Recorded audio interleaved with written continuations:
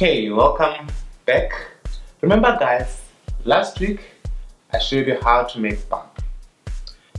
This week what I'm going to do, I'm going to show you how to make pap fingers wrapped in bacon.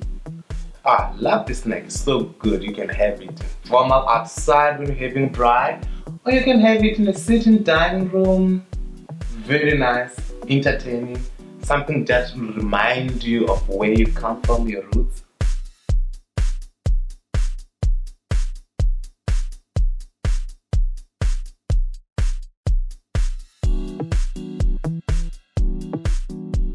Okay guys, I'm gonna show you how to make my pap fingers. I've already prepared my pap. If you wanna know how to make pap, you can go to my video that I've made on how to make pap. Take the pap.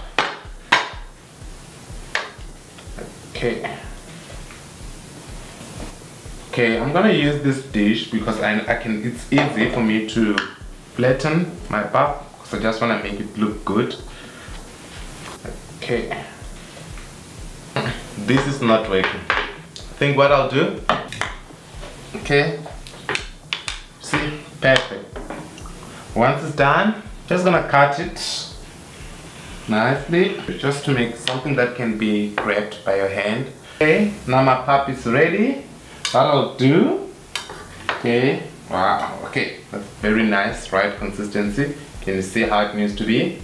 Just hold itself. There is my bacon. What I'm gonna do with my bacon, just take it with my pap, roll it, take my toothpick just to close it. Okay, and remember to take the toothpick when you're about to eat. Okay, this is gonna go to the oven at 180 degrees Celsius. Plus minus 10 to 15 minutes depending on your oven. To the oven. Okay, now my pap fingers are ready. Okay, wow, beautiful, beautiful, beautiful, crispy. Okay, this is very, very simple and easy.